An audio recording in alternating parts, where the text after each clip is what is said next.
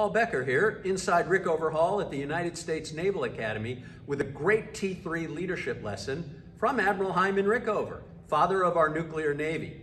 The Admiral demonstrated exceptional teamwork by building coalitions with Congress and the Departments of Defense and the Navy to pass his innovative programs.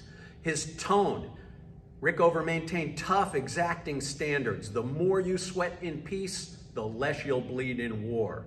And his tenacity. He was fond of saying, success teaches nothing, only failure teaches. And Admiral Rickover was tenacious.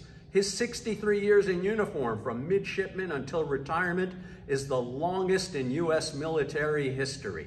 For more motivation, visit thebeckerT3group.com.